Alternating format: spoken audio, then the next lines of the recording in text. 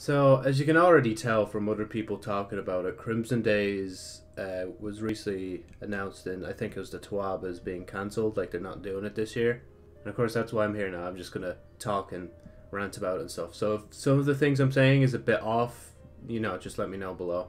But yeah, no, it's very weird. Like, Crimson Days has been around for a long time. I can't remember when it first, was it 2015 when it started? I think it was like around that time, back in Destiny 1. But to be fair, like, it's not really much of an event. Like, don't get me wrong, I like the event, I like the aesthetic, I like the tower redecoration and all that. It's just, the only problem with the event is it lasts a week. So, like, if you're magically, like, on holiday for that week, or if you're, like, super busy that week and you can't get on, then you're just screwed. Like, you can't do anything else about it. At least, like, with the other events, they're, like, 3 to 4 weeks long. It's weird. We just had the Dawning, and I can't remember how long that was. But to be fair, I only played for, like, the first week, and then I just dipped after that. You know, it's weird. I know some YouTubers were talking about how, like, basically Crimson Days was, or the Doubles playlist. I don't think it was the Crimson specific one, but that was vaulted. Which makes sense if it's, like, the Crimson double version. Not the, like, normal double version. I think the normal double version should have stayed. Like, they should have, like, just kept it in the game. Just, I don't know, they'd have to reintroduce it somehow. Maybe, like, maybe during the week of, like, competitive, there's, like, a new playlist open for, like, competitive doubles or something. That would be cool, I think. But then again, this comes from a guy that rarely plays Crucible. The only time I really play Crucible is when Mayhem or Iron Banner is available. Like, so don't take my opinion on that. Other than that, it's also good as well to basically just see that Bungie aren't entirely just going to push out this event just to milk more Eververse items. And even if they've already made the items now, they've probably just pushed them to next year now. So, like, it'll help them, like, even if it's just the tiniest bit, concentrate on doing extra bits to game, hopefully. Or put more effort towards Guardian games, which, remember, that event's next now. So if Guardian Games flops, man, whew, yeah.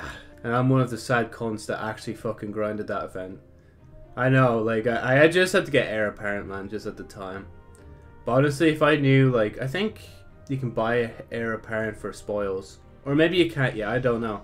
But if you can, then, obviously if I knew that in advance, I wouldn't have.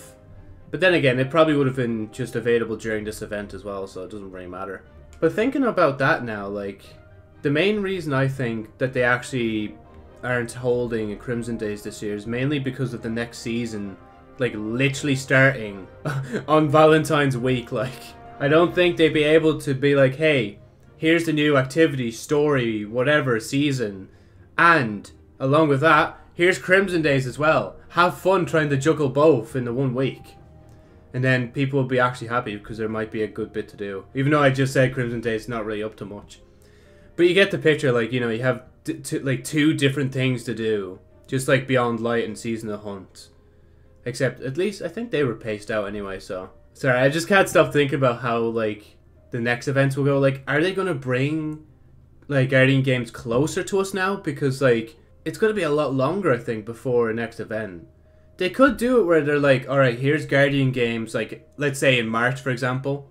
Then we have, like, May, we'll have, like, Solstice of Heroes. And then July, we'll have the Moments of Triumph, you know. Like, maybe separating Solstice of Heroes and the Moments of Triumph events into 2 different ones. To be fair, though, I don't think people would be really, like, too happy with a Moments of Triumph specific event. But to be fair, like, it's just Moments of Triumph, bro. Like, it's cool, it's G, whatever. It is what it is, bro.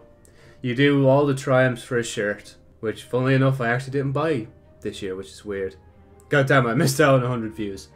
Crimson Days. Yeah, no, it's just, if anything though, I'm almost certain that I think in, like, Grandmasters and stuff, they still have some of the Crimson Day, Crimson Double Crucible features. Like, they still have that in there anyway.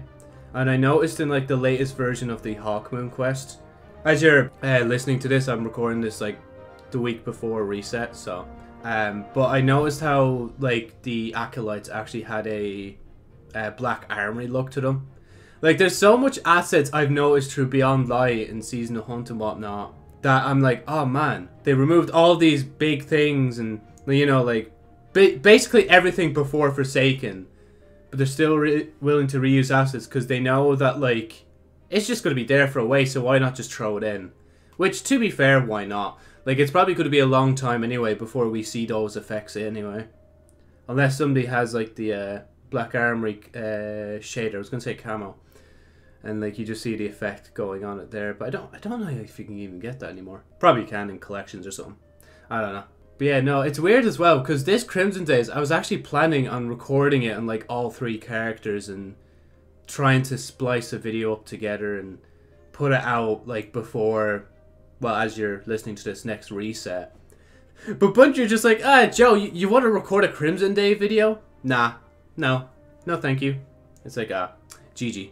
But yeah, I don't think I have anything else to talk about Crimson Days, to be honest. I kind of just wanted to chime in a little bit there. Unless you want to hear my opinion on, like, if it's coming next year. I'd say it would be. But if the Witch Queen releases in November as well, then maybe we won't have Crimson Days anymore. I'm not going to lie. But then again, even the Witch Queen could be, like, delayed as well. That'd be... okay, it's not really cool that they're delaying a big content drop. And to be fair, I don't trust them delaying anymore. Because, like, Beyond Light released in a certain way for a lot of people, so, like, yeah, I'd say don't take 2 months and do nothing with them 2 months.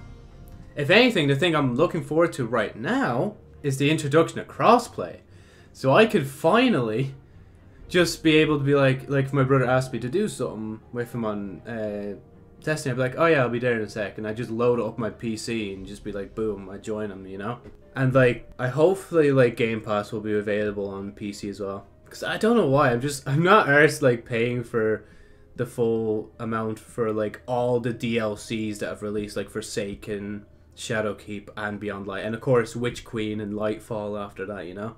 Like, I'd rather just pay, like, the Euro offer and then wait until they give me another Euro offer and just keep going from there. Because I don't really play all the time. The last time I played Destiny now was, like, I say that, but it was, like, 2 days ago. But to be fair, I've stopped playing now. I want to now wait till, like, well, this reset so I can do the Hawkman quest with my brother to get the ship. But other than that, I'm pretty much just waiting for the next season, just to see how everything goes. And honestly, a lot of people are saying, like, oh, this when Season of Dawn came out, it's probably going to be good.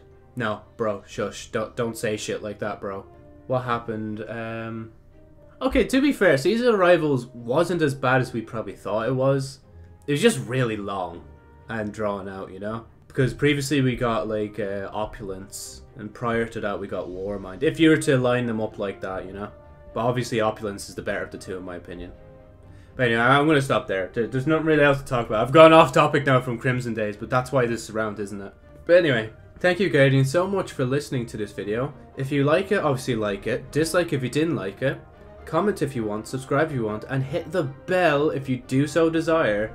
I might get a Iron Banner video up soon, but we'll just have to see. So see you, Guardians. What did the other say? Like, see you Starside or something? Oh, I know. Shit, that's Bike's thing. Wait, I did see